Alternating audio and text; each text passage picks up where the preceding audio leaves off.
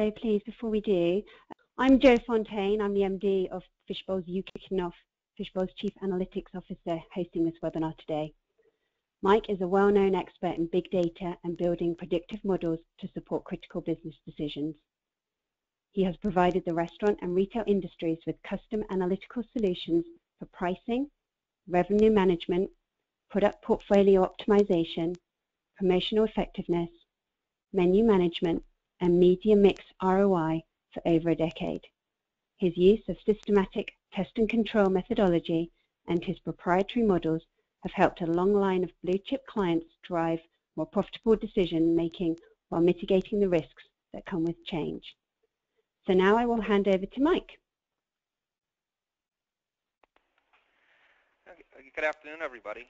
Thanks for joining us.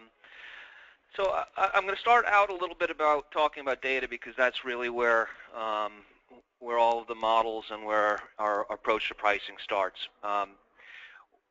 One of the things I think that, particularly we hear a lot about big data, and it's probably an overhyped word at this point, but the relevance of having these new data and the ability to process it is not understated. It's not overstated. In fact, it's probably understated. I think, since I've been doing analytics and particularly revenue management and pricing for restaurants for about 15 years now, a lot of the techniques and so forth that we use were available to the industry and were being used by the larger chains back 15 years ago. What's happened in more recent years is that the availability of this new data, better insight into who your guest actually is, how they're changing their purchases based on different stimulus, has really changed not just what we can know, but also the size of the types of companies that can employ these kinds of scientific methods to make better decisions about menu and pricing in general. I'll start, before I talk about pricing, about my 4 pillars of menu management, because I think it's important that when you think about your menu and the design, whether you're using sophisticated methods or whether you're just putting together a rudimentary process, it's important to think of all of your products and all of your categories really in these 4 different buckets. When we think about, say, sales and profit, which is really what we're going to be talking about primarily today, because pricing really affects this line and has the potential to affect traffic as well, potentially negatively, potentially positively, depending on what you're doing with traffic. So really the first 2 buckets are what we'll talk about a little bit today. But I think it's also important to note that you shouldn't just be guided by sales, profit, and traffic impact of different products. You also need to make sure that you understand product by product what the executional complexity is, meaning what's actually going to, if you get an order of a dozen of them during your peak hour, is it going to bog down the line? Is it going to stop your throughput? Is it going to increase table times and so forth? Very important component. And what we see in menu optimization is that oftentimes the menu will expand beyond the point that the kitchen can actually execute. So this becomes an important part of the equation in the total profit picture of menus. And of course, brand relevance.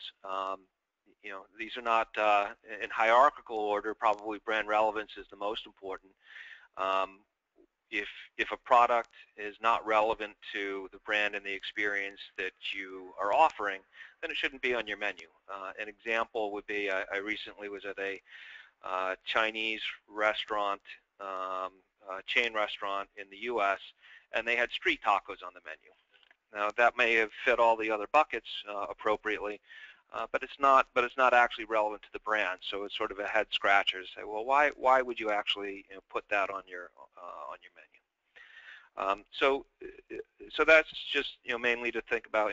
When we think about pricing, we're not just thinking about price in a vacuum. We're thinking about the total impact on the menu. So I'll talk real quickly about sort of the evolution of restaurant pricing, and if we go back in time a little bit and think about how the early days of restaurant pricing was really all cost-based. So whether it was food cost or prime cost, meaning cost and labor associated with each product. Really, the way that the industry sort of approached this was in a time where food was actually the biggest part of your cost equation. Really, cost factor was just saying, okay, well, I've got, it costs me X dollars or pounds to make this this product. Now I'm going to multiply that cost by 3, and the Swiss were a little bit more sophisticated. They multiplied by 4, and that was your price. Over time, and I think some of this had to do with how particularly chain restaurants started to mature throughout different trade areas.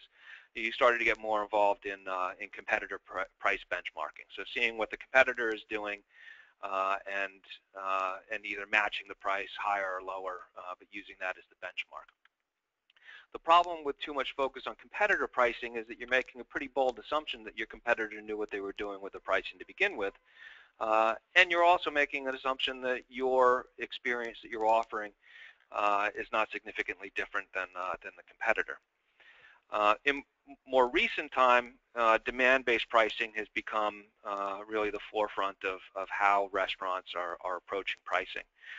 Demand-based pricing meaning that we are actually measuring how the consumer responds to changes in price over time, and therefore making sure that you're optimizing the price of the products and the locations based on how consumer responds to changes in the price. If you think about the cost factor pricing, the consumer really doesn't care that your cost of beef just went up or that your wage rates are increasing. They care about what they're actually getting. So really, demand-based pricing is going to the consumer and finding out what they're willing to pay for the overall experience.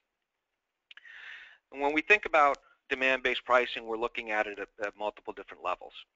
So at really the base level, we're looking product by product and seeing, as prices change over time or across a system of restaurants, how are they responding? If the burger goes up by X, are you maintaining the same volume, or is the demand dropping off? Or with the category, as you increase the price of one product, do you see that other products in the category are gaining share, meaning people are shifting out of one product and potentially managing their check? Also the market basket. So there are a lot of different types of purchases that can happen within a restaurant. There's snacking occasions, there's full meals, and the more that you can break up what those different market baskets are and track those over time, then you have a much better understanding of how people are reacting to different kinds of prices, so that then when you are faced with needing to change your prices, you know where to lean into and where you're likely to get the most resistance. And finally, at the store level, even within the same market, there can be very, very different trade areas, meaning you can have a residential district, a high rent district, a high retail district, a business district, and so on and so forth. So when you start to price out the products, you can have very different spending habits and very different resistance levels to based on different types of stores, even within the same market. So backing up a little bit into the theoretical, because I think it's a really important baseline in understanding pricing. I think that a lot of people misuse the word value in this industry. Oftentimes they're saying this is the value menu, the value item, or whatever, and more often than not, they're really just talking about the lowest price item on the menu. Value is a little bit more of a sophisticated consideration. When you think about pricing, really the value is a function of the price and the experience. So when you think of the top side of this equation, think about the quality of the food, the beverage that you're offering, the atmosphere, and the service level. Right? This equation will define, oftentimes even the segment. Right? So the difference, you may have the same food, beverage, and even close to the same atmosphere, but if the service level is different, i.e., full service versus limited service, then the price that you charge for that could be very different. in order to maintain the same value. The other thing to consider about this, and this is, this is not just theoretical. We create models and we start looking at how the execution of this. So if you've got the exact same menu across 10 locations, and there are locations that are effectively delivering the top side of this equation better than others, and they are all at the same price, then actually you will have pricing power oftentimes in those stores that are executing the top line better. So it's really an important consideration to make sure that we sort of level set what we mean by value.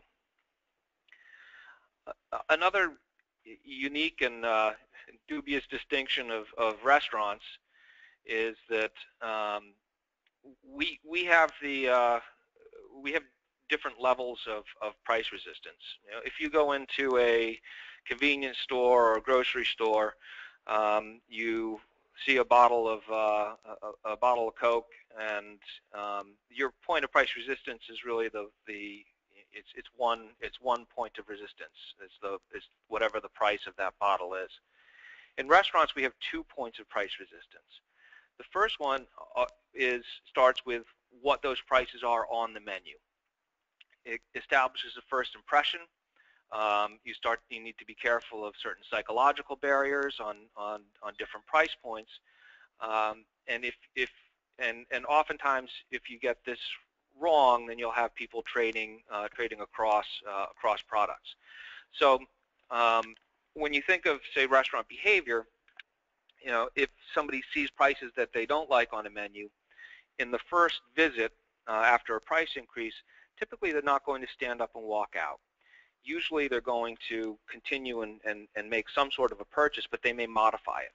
So there will be some early indicators as to whether a price change was successful or not by understanding how the product mix in your sales is changing. But then we have a second point of price resistance, which is the ticket total. So when the bill comes, right, and the total amount that they paid is X, this is that moment of truth where people will make the decision whether the total experience was worth what they paid for it, and therefore it's more related to whether you're going to get a return visit. So managing both of those is really important. So on the screen now I have a menu engineering grid. And I think where this is helpful is, and this has been around the industry for a long time. Some people will call it the star dog analysis, and it's got a lot of different names. But it basically says that on the y-axis, if how popular is each product, and on the x-axis down at the bottom, how profitable, not in terms of percentage margin, but in terms of dollar margin or penny profit. How profitable is each product when you actually sell it? When you put it onto a grid like this, then you have different strategies that are appropriate. So if you think of this one that's out in the upper right-hand quadrant, these are strengths, right? These are those star performers that are very profitable when you sell them, and you sell a lot of them. So this is your bank deposit. So you need to be very careful with what you do with those. You could use it to, if you're going to increase prices, you could target those products, and if it's successful, you could leverage them to make a lot more money. But if you make the wrong move with them, you could actually hurt the business. So the way that this quadrant chart has been traditionally used for menu pricing is you start with products over here in item A. They're in the upper left-hand quadrant. So these are products that are very popular, but they're below average in item profitability. So if you start by targeting these products, the idea goes that you can increase that, and then it's a lateral move into this quadrant. All of this is profit. We pat each other on the backs and say, look how much more money we're going to make when we increase our prices. The problem with it is that it never really accounted for decreases in volume that are associated with price increases. So what if there is a slight decrease? That might be palatable depending on what happens to that volume. But what if you're going to a price point and the bottom really falls out of that product? You may have just negated. You may have just damaged the business actually if this popular item is just falling off the map. But what if it is a slight decrease? That might be okay depending on where that volume is going. Is it staying in the restaurant, or are you losing that transaction altogether? If it is staying in the restaurant, is it going to a less profitable item? If it is, then you just negated any benefit from increasing the price of that product. If it's going to a more profitable item, then you may actually make more profit than the price increase. This dynamic is why there have always been rules about if you increase prices by X, then you're only going to get 50% or 60% or 30% flow through, because when you start increasing prices across a category or across the board, this dynamic exists somewhere on your menu, and if you're not able to call it out and identify it, then sometimes you're going to win, sometimes you're going to lose, and the net benefit is not getting full benefit from the price increase. So when we think about how we manifest that in some of our tools and some of our process, taking the same type of approach and adding a complexity score so that we would know which products are more difficult or more time-consuming to construct, but then also adding in the price elasticity measure. So it gives another dimension so that as you're going through this process of deciding which products should change price, you can do it in a more structured way. The other component that we talked about very briefly at the start is understanding which products have unique reach, and this is important in a lot of different in a lot of ways, not just pricing, but also in total menu management, deciding which products to add and which products to take away from the menu.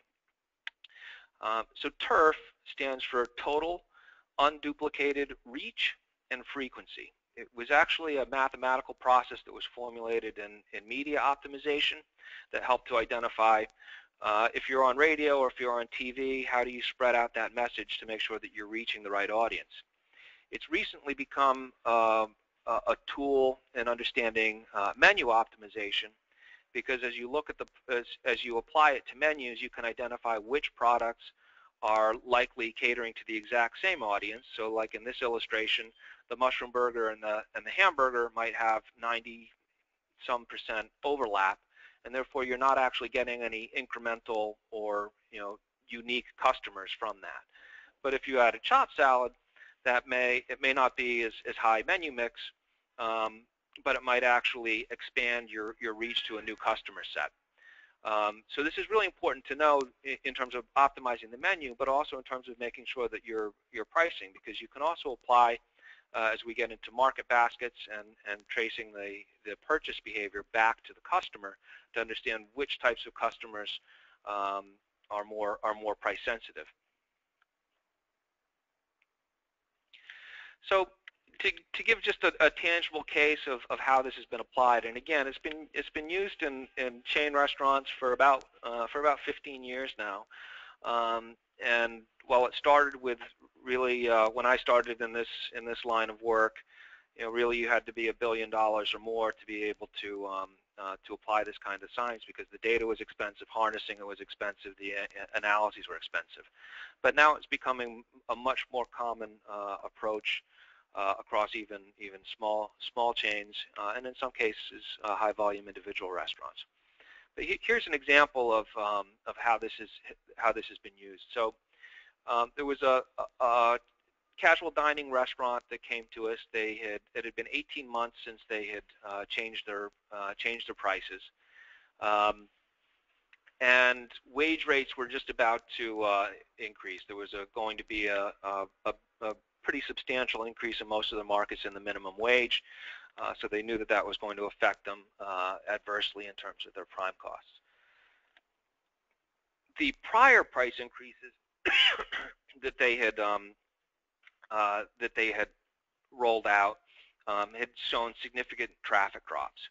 So they had anticipated that, in fact, in one of the price increases, they increased the prices and then they rolled the prices back, which really gave them the double whammy, because the customers who left because of the higher prices did not come back. Now they had uniform prices across all locations. So what we did was in really two phases. First, we did an econometric analysis, so we analyzed their transaction detail from their point of sale, and we also did a competitor price assessment. So when I think about competitor price assessment, I think of it as being the guide rails, right? You don't want to target and index directly against a competitor price, but it's important to understand where they are in relation to where you are. But that doesn't replace the need to be able to actually measure and see what happens when you change your prices. So we did the analysis to understand what products, what categories encountered the most, and what purchase bundles encountered the most and the least price resistance. The second phase was what we call store tiering, which was measuring the differences in price sensitivity by taking a 2-year history and seeing how the different, actually I think this went back 3 years, how the different stores reacted to price changes, so that we could identify which stores were most likely to actually experience resistance based on resistance if they were to increase prices. We then layered in the different trade area variables, meaning demographics, competitor profile, and identified which products, or excuse me, which locations had the most pricing power and the least. What we did with this information then, we advised them to change from a single price point across their system to three different price tiers. And this was even within markets. So there were some markets where they had 3 different distinct menu prices for the same product within the market. So really the details of the solution, the econometric analysis where we measured the price elasticity and the trading relationships across products so that we would understand how, if people are showing some price resistance to some products, are they trading to more or less profitable items? Identifying what those purchase profiles were. So how do the contents of a purchase change? So are people starting to manage their check down as some prices go up? We collected and analyzed the competitor prices, specifically and targeting some of those entry-level price points, because oftentimes the most price-sensitive customers are going to be affected most by the entry-level price points. So so maintaining those in relation to competitor can be important. Also identifying the key risk factors by store. So some of the risk factors that we found were, for instance, guest satisfaction, competitor density, local demographics. The guest satisfaction was a really important one because it was telling us that the customers who were scoring the restaurants at a lower level, that was affecting the pricing power of these stores. So the people who were the stores that were not performing and delivering that total experience as well as others were showing that they had lower pricing power. We then did a test and control, so we didn't just roll it out to the whole system. We did three test pods with the client. One of the pods was executing the price recs as the company had traditionally done. So they said, we're going to do our pricing the way that we normally do it, and we're going to give you 2 pods. One where we will target the exact same price increase, and then a third pod where we were able to do whatever we wanted in terms of store tiering. So we analyzed the test after about 3 purchase cycles, and I think purchase cycles is important. Oftentimes when when restaurateurs are doing tests, they want this immediate gratification of understanding what happened. But what you really need to understand is how frequent your customers come, and therefore how much time needs to elapse in order for you to know actually where the change is settling out. Meaning, when I think of in terms of a price increase, The first purchase cycle, you're likely to see changes in purchases but not much traffic degradation. In the second purchase cycle, meaning the second time that people would be likely to come in on average, that's when you're most likely to see loss in traffic. By the third purchase cycle, typically you sort of know what your steady state is and what the consequences were of the price change. So it's really important that you don't make too many early decisions following a price change when you're measuring it. You need to think about what your actual guest frequency cycles are in order to be able to analyze it properly. So the results of the test, and by the way, we love tests because it helps to anytime you can do a test and control or do a holdout group, it gives you a basis of comparison so that you really know what the facts are. The Fishbowl test groups outperform the company in all measures. In terms of the flow through to profit, our method achieved double the profit flow through that the client's price points did. Also, our price groups showed no transaction loss at all compared to a negative almost 3/4 of a point loss by the client price group. And then and the profit improvement attributed to our initiative in the first year was about $6 million. This was on a chain that was doing $300 million in revenue. Now, after we had worked with the client for a couple of years, their own reported benefit from our services over that time period was about $19.5 million profit increase. So this is not our assessment. This is them doing their own internal analysis and attributing what they believe came from us by changing the methodology in terms of their, in this case, not just the pricing, but their total menu management. So to summarize, when we think about price optimization and menu optimization, there's a significant advantage and ability to improve profit through demand-based pricing rather than cost-based pricing. Because in this case, you're actually looping in the customer and you're measuring how they vote with their dollars as your prices change. Pricing differently at locations in different trade areas is also a potential profit benefit. You also you can minimize your traffic risk by measuring price elasticity. And when you do competitor pricing, don't use it as a direct indexing tool, but use it as a guide rail. So now I think we'll pass it over to Joe, who's going to tell us if there are any questions. We have actually. We've received a few questions. Okay, Mike. The first one that came over was, how proven is this methodology? I think it's extremely tried and true. So if you think of, I think when I started this business, I worked with a company called Revenue Management Solutions, who was the first company really anywhere that was doing demand-based pricing for restaurants, and there were a lot of head scratches. Why do I need somebody to help me price my menu?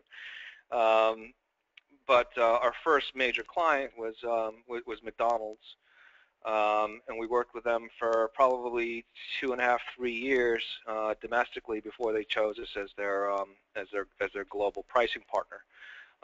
So I'm no longer with RMS, but they continue to be the pricing provider for globally for McDonald's. It's also, I think, I think over the past 10 years has become, in the U.S. anyway, has become more common to have a demand-based pricing approach than it is to have a cost-based pricing approach for really any significant chain restaurants. Okay, thanks, Mike. There's another question which actually is similar. It says, this is all good in theory, but who is actually doing this type of science? I know you've mentioned McDonald's. Who else? Yeah. Well, I can speak to. I think in in the U.S. I know that some of our clients include Church's Chicken, Pete's Coffee, Coffee Bean and Tea Leaf, Burger King, Ruth's Chris Steakhouse. I could probably rattle off 100 plus chains that are using this in some capacity. Okay, thanks. All right, got 2 more questions. This one's, I'm a small chain with limited resources, so what can I do in this world? Well, I think that a starting point for anybody who's trying to get more sophisticated about pricing is to start with just the basic menu engineering grids that I talked about. I think that if you're not already doing an approach like that, that's a fantastic starting point, because it starts to make you think and put things through really this 4-pillar filter and say product by product, I'm going to think strategically about what I'm doing. So I think that's a great starting point. The other thing I would say is make a real commitment to storing and analyzing the data. Even if you're just looking at the mix, make sure that after you change prices, you are doing, even you don't need complex econometric analysis to just see which products changed their mix following a price change. Just rank your top 20 items, highest to lowest volume, and see if any of those products have substantially changed.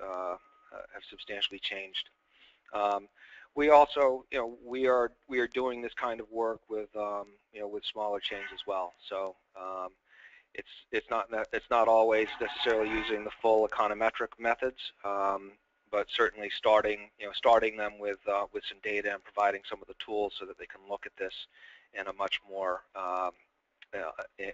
sophisticated way. Okay, thank you. I've actually got 2 more questions. This one says, what is the impact on consistency of consumer brand perceptions impacted by tiered locational pricing? So I think that's a great question, and I think it's one that we've always, for any chain that is single priced across the system, it's always the biggest concern.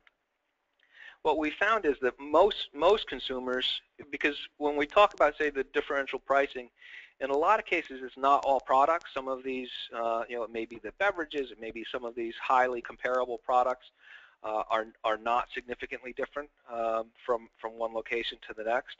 But in terms of the profit picture, it can be very substantial. What we found in most cases is that there may be some anecdotes in terms of somebody responded and said, oh, I saw that this price was different here, but more often than not we find very little, really no change in behavior and very little commentary. I think that the consumer is, I think 20 years ago it would have been a different question, because I think back then really all part of being a brand was having uniform pricing. I think that's changed a lot, and I think that the consumer has started to expect that if they're in a residential neighborhood district versus a high business district, they very well might pay something different for whether it's a cup of coffee or a steak, even from the same chain. So in my experience over time, there has not been a negative backlash to differential pricing in the same markets, as long as it's executed properly. We also work with chains that say, look, there needs to be a minimum distance between stores that are priced differently, or in the same market, it's definitely going to be the same pricing, and then we still do what we can to help optimize that price. Okay, thank you. We've still got more questions coming in. So this one says, how would you approach a brand new concept?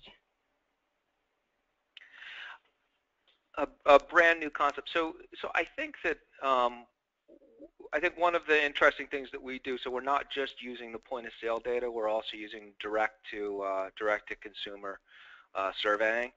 So for a new concept that does not have a lot of historical data or any historical data, I would usually start with a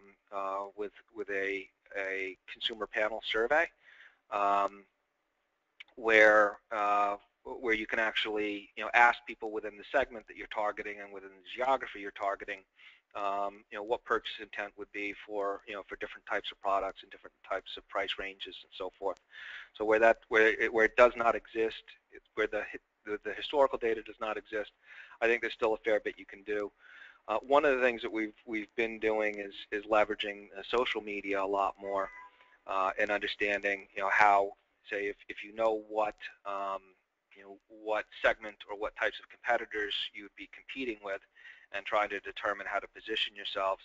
One of the things that we'll do is use the structured review sites, pull the data from there, look at the best and worst reviews, pull their competitive pricing, and understand where the different competitive brands are positioned, and therefore where the white space for a new concept may be. Okay, there was actually a little bit more that followed up with that question. Thank you for clarifying. Basically, with that new concept question, it was if there is no competitors or little competition or known brands, how would you really kind of start from scratch?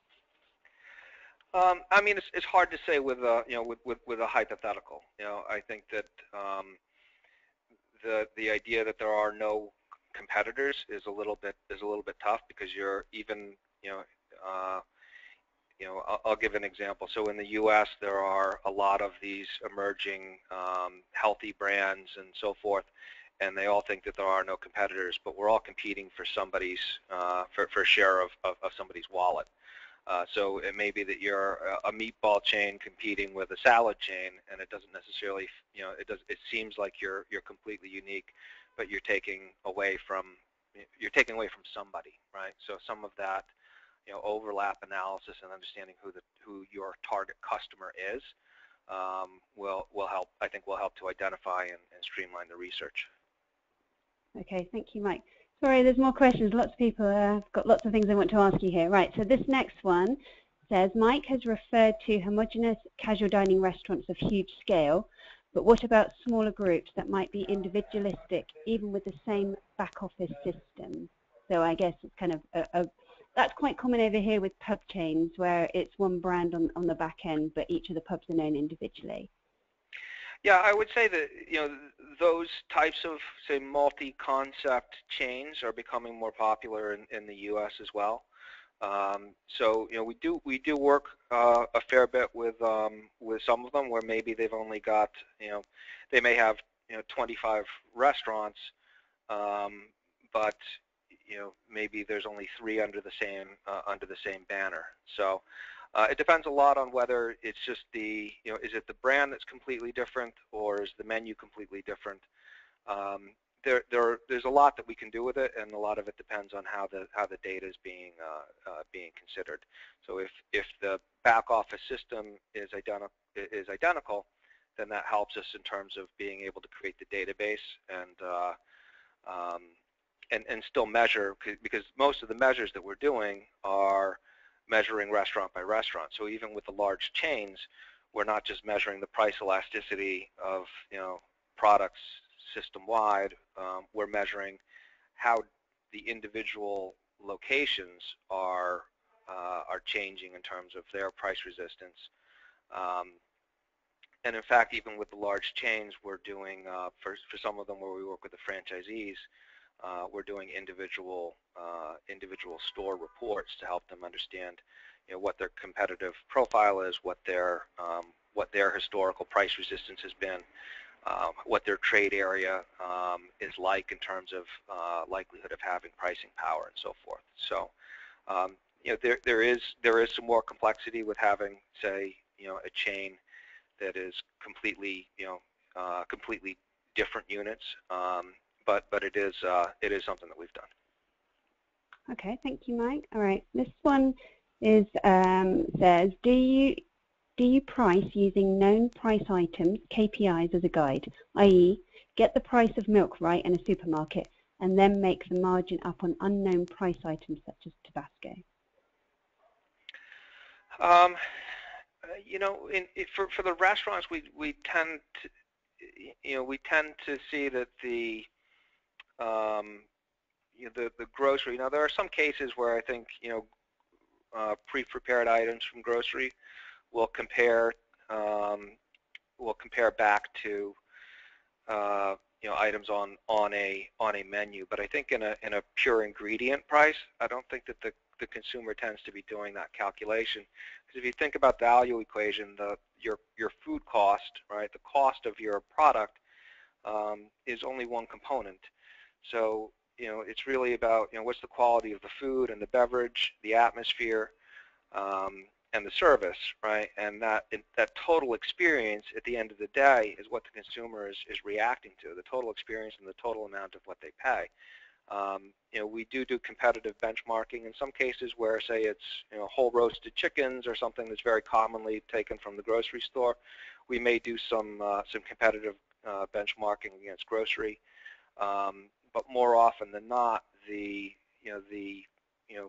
the fast casual chain that's selling it has something else about that atmosphere or that service quality that doesn't happen in the grocery store. So it tends not to be a great predictor of price sensitivity. Okay, and this is the last question. Can you explain more about how you test elasticity in an individual dish price? For an individual dish price, well, there has to be some variation in pricing over time. So when we're actually doing the math, we're measuring really how the change in the price affects the change in the units. In this case, I would say units per transaction. So if we're looking at an individual dish, say we're looking at chicken Parmesan. So we are measuring for our clients product by product what the price elasticity is, but if it's been the same price over time, then you won't actually, there will be no variation, so you can't know how it's going to respond. If there is variation, whether it's across stores selling the same product, or whether it's been changed over time, then we're able to actually measure how those units per transaction are changing relative to the price changes. Okay, well, thank you, Mike, and that brings us to the end of our webinar. I'd just like to thank everybody for attending, and thank you, Mike, for sharing all your knowledge. We will be sending a follow-up, and there will be a chance for you to review this webinar again and pass it on to any colleagues that weren't able to make it today. So thank you for joining, and we'll speak to you soon.